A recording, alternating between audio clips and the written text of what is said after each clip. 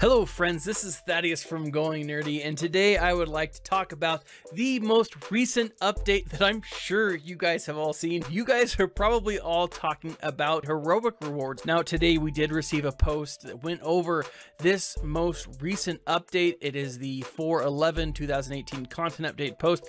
It went through and said that the raid reward rebalance, and it kind of talked about what was going to happen and how it was going to be played out. Really what I'd like to do is focus my thoughts and my time on the Sith Triumvirate raid reward, or just the raid reward changes in general, because that has been just the most hotly debated topic that I've seen today on the forums, today on, man, and people have gone bat nuts crazy. Now, to the meat and potatoes, the crux of this whole thing, the raid reward rebalance. Now, as it was mentioned on the 2nd of April, we were getting the flattening of the raid rewards. Top ranking players, particularly in heroic, may see lower drop rates of fully crafted gear and pieces for some ranks, and lower aggregated numbers of direct salvage gear drops. So this has been offset by several factors. Their idea was they'll increase the quality of the completed pieces, so you'll get the best of the completed pieces and the best of the salvage drops. So they took out the challenge gear, which was a huge bonus, which was nice. What's going to be different is the currency that comes with that, right? It's going to vary over different pieces. Now, man, we were told with this post on the 2nd, hey, just wait, something's coming, and you may want to postpone ending your raid, your Sith Triumvirate raid, until the game updates, and that way you get the best rewards possible. Now, here's the thing, a lot of people did that, and we're sorely disappointed with what they got. I'm going to show a couple pictures of what actually showed up, and these were given to me from my own guild. So this was given to me by one of the guys from my guild, and I gotta say thanks to him. He came in 3rd place in our raid, and this is what he got. Now, looking at the 1st place in our raid, and again, this is a tier 5, this isn't a tier 6. They got a fully crafted piece of gear. They've got some really great salvage, some really good stuff, plus they got a ton. And one thing that, you know, obviously the flattened rewards, you're seeing the same pieces across all players. So we're seeing some cuffs, we're seeing a lot of really good salvage. We're just not seeing a ton of it, you know, like we hope. Now again, this is just a T5 raid. This isn't a heroic, so the heroic is going to be a lot more. You're also going to be getting the Treya shards as well. The moment that these rewards got posted, so around noon my time, people started going nuts. She came back tonight. It was about I saw this at about 8. It was originally posted about 7:30. Now in the short version of this post, they go through, they say, hey, look, you know, originally we had it as a tiered percentage. It was like whatever it was like 20% chance to get a full piece, and then 30% chance, and so on and so forth. It was tiered somehow. They don't explain what that tier system is, but they dropped that to a 40% chance to accommodate additional 2 slots of gear 12 gear that are coming in May. So what does that mean?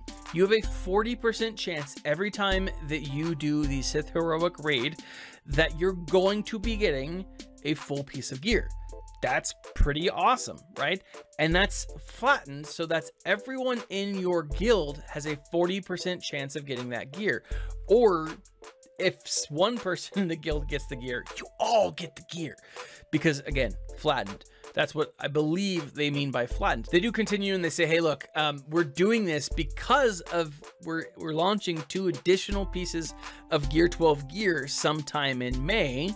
and we feel confident that we can hit this date. We know that we're going to hit this date. Between now and then, there are definitely options for people to really build up their gear. Now, they're going to keep the rest of this the same. So, you know, the idea, the raise in currency, the raise in some of the other things, and the droppage of the crappier pieces from the possible rewards, those are staying the same. Those changes aren't changing back. The incentive to go through and do heroic between now and then, I've heard a lot of people say there is no incentive, and I don't agree with that. I think that there absolutely is incentive. And they say here that if within the next 2 weeks you or your guild completes this heroic phase, we will do a make good reward for you with like a gift of 2 to 4 full pieces of gear.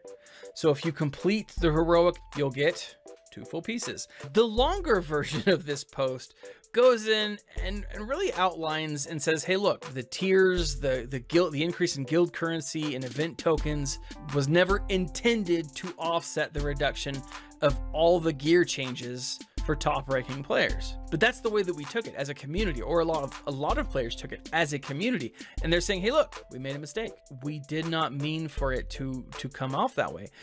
But part of the reason why we're doing this, part of the reason why we're making this change is the player levels would become so lopsided for high-end players that I think it would be, I think what their point here is, by doing this tier level and by making these changes and by giving an incentive or by giving additional currency, but not by necessarily giving a ton of extra gear, it's still going to be a grind. They're hoping that the grind makes the game, at least this is my take on it, they're hoping the grind makes the game that much more competitive. And I'm excited for that. I think that that's the way that it should be done. They've also focused on this full piece pool, right? So the gear 12 piece is meant to have a wider array of potential drops. So it's not just 1 or 2 really highly desired pieces. It's a lot of really highly desired pieces. And so the value of the idea is that once you get those top gear players, once you get those top end characters geared all the way, you're not just sitting on a bunch of pieces that you can't use. The idea is that you're getting a variety of pieces that you can develop a variety of different teams. It does give me hope that hey, this is what we're doing. Now, there are 3 things that there's a few things that really give me that I like about this. And the first thing is they responded to this within 8 hours. They're aware of this. They've responded pretty quickly. Then there are 2 things they say, thanks for your feedback during this rollout. Then on both of them, like in the long version, it says, thanks to everyone for your feedback and we'll see you on the holo tables. Guys, negative feedback is never fun to hear, but it is something that you need to deliver. It is something that you need to be willing to say, hey, look, this is not what we thought. This is why we are upset. This is what we intended. What were your thoughts on this? What were you thinking, right? Not in an angry way, but in a, hey, this is our side of things. They need to hear that feedback. They love to hear that feedback. I will caution, be constructive, right? No one wants to say, hey, douchebag, you suck. No one wants to hear that. Be constructive when providing feedback. Like my audience, you guys are like, hey, Thaddeus, your audio sucks. And it has. I know. But you're like, you may want to try this. A number of you have actually reached out and said, hey, you may want to try this program, try this tool, look into this microphone. And I've made changes, and believe it or not, my audio is a lot better than it used to be. And I'm still making changes. I'm still making adjustments. But I think that's what we need to do here. And the last piece of advice I have for this whole situation is when something like this happens, give it a day before you make any rash choices. Yeah, it can be frustrating. It really can, especially when you're told, hey, you know, great things gonna happen, and it's not as great as you thought it was gonna be. Episode 8, case in point. But give it some time. Let it work on you. You know, don't overact just initially. And that's a hard thing to do. With time, you will be satisfied with ultimately what it comes down to. This is a fun game. I really enjoy it. What do you guys think? How many of you were actually in the heroic raid and were just hugely disappointed with the rewards? Leave a comment in the section below. Even if you weren't in the heroic raid, leave a comment in the section below with what you think. But leave a comment in the section below. Like, subscribe, share. This has been Thaddeus from Going Nerdy, and as always, my friends, stay nerdy.